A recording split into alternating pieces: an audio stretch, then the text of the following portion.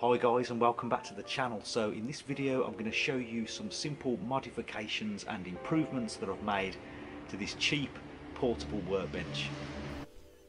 So the first thing to do was to replace the original top, which was beaten up, with a thicker, stronger piece of wood. For this I've used a scrap piece of 2x6 and added a coat of teak oil to protect it from the weather. Number two, I fitted a lower shelf, so I'm going to show you how I did that right now. I started off by measuring up the depth and the width to get an idea of the size that I need for the board that I'm going to use.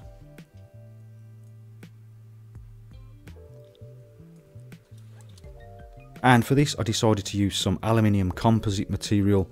I just had this lying around. It's aluminium and plastic sandwiched together, and the plastic gives it a bit more rigidity and structure. So you can use anything. You could use a piece of plywood.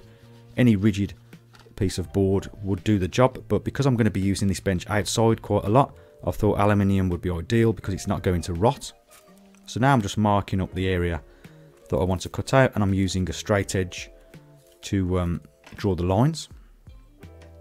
And to cut it out I used a jigsaw with a metal cutting blade.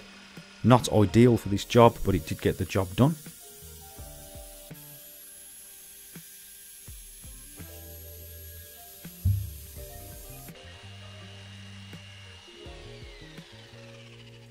And then I just gave it a quick sanding to remove any sharp edges. I offered it up to make sure that it fitted. And then I attached it with nuts and bolts, just drilling down into the original supports.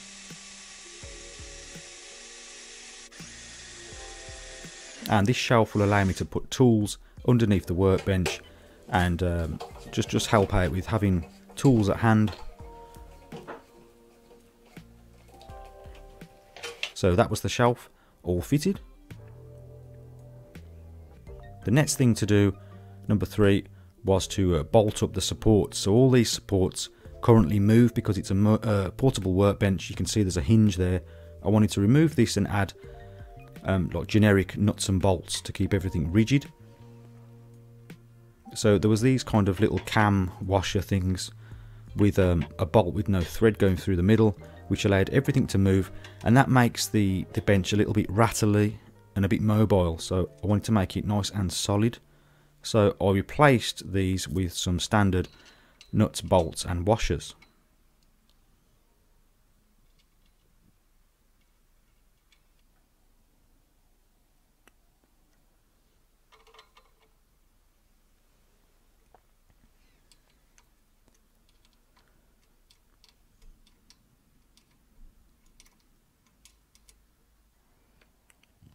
And now it's much more rigid.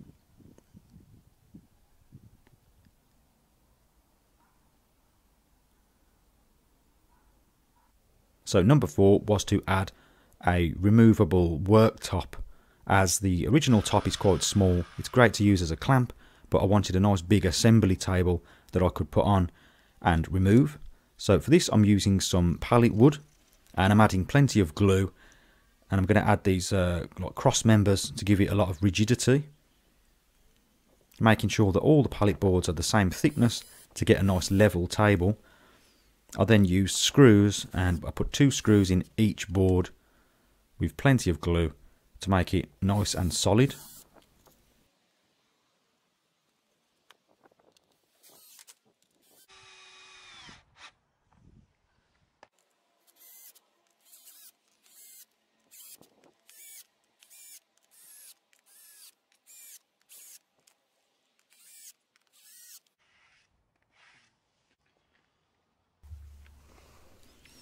So I continued this process, and I added 4 support pieces in total.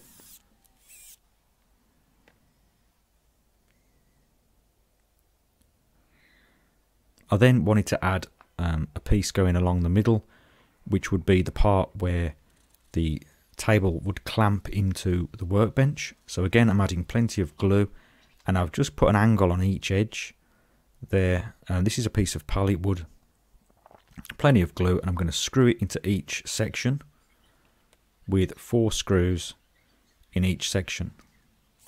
And these screws are going to go through all 3 pieces of wood, but they're not going to protrude through the other end.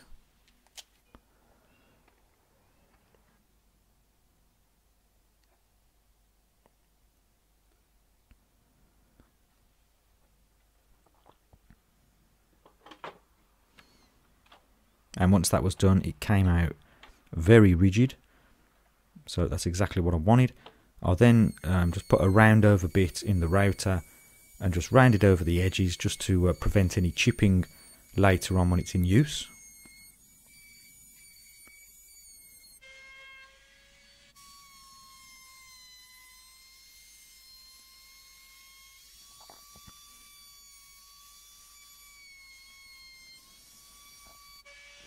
And I then gave it all a sanding down with an 80 grit sandpaper.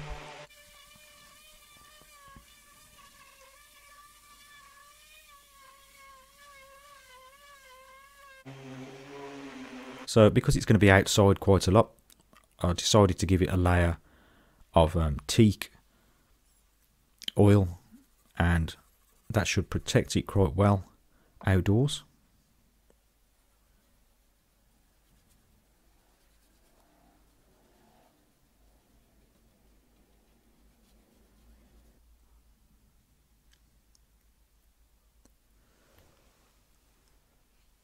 So number 5, I wanted to add a section where I could put the bench dogs and maybe a tape measure and a pen.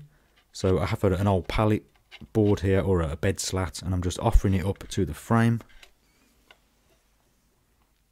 and then cutting it to size.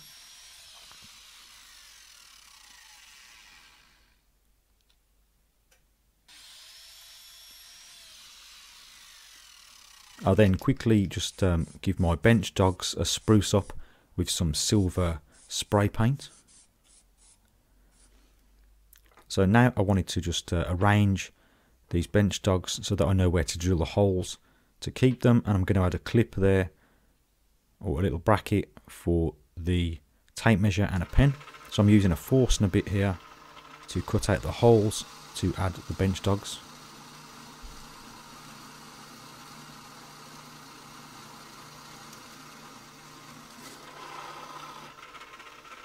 And I'm just going to give it a coat of black spray paint for protection.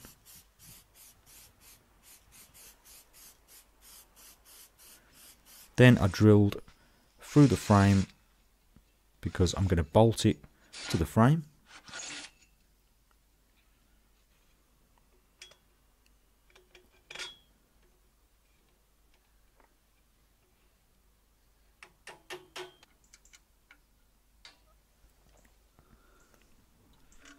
I then just added the little bracket for the tape measure,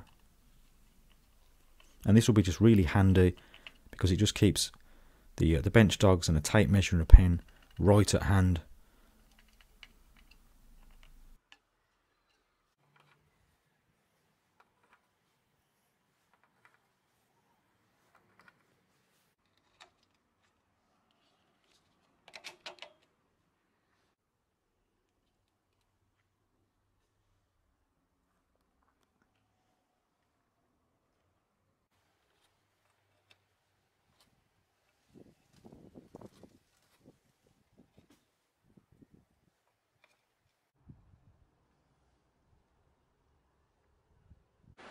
Right, so here is the bench all finished.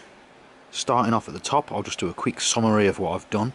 So the original top was quite thin and beaten up, so I took that off and I've replaced it with some scrap 2x6s, some lengths of 2x6, and I have drilled some dog holes in here, and I've given it all a coat of teak oil.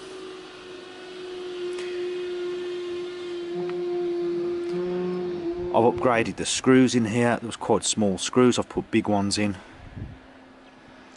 Then going down here, there's this extra piece that I've added to support the dog holes, so they're always at hand and then there's a little handy section here for a tape measure and a pen.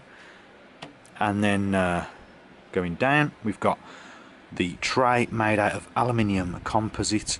You could make this out of wood or any rigid material, but I decided to go with metal just in case water was to pool on here. I'm going to use this outside quite a bit, so it shouldn't rot because it's made of plastic and metal. And then I've bolted this to the frame, and I've upgraded all the bolts in the whole frame as well.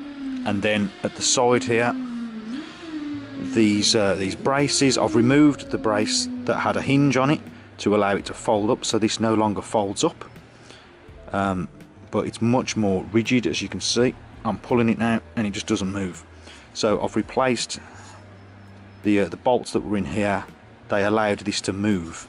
They didn't have a thread in. I've replaced them with standard bolts to lock it into position, so it's all rigid.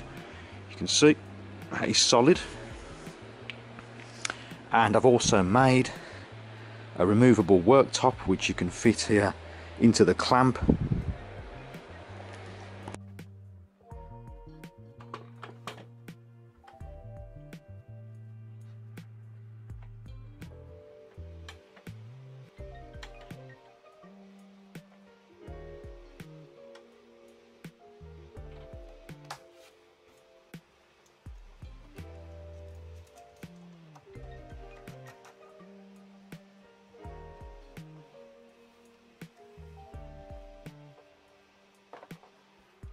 So here is the pallet wood tabletop, and that's all clamped into position now, and you can see that is solid, and it allows me to add a little clamp on the end here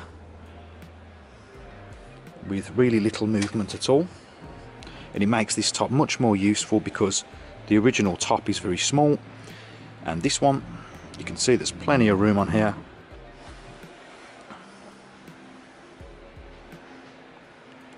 And the tray underneath is really handy. I can just put tools there.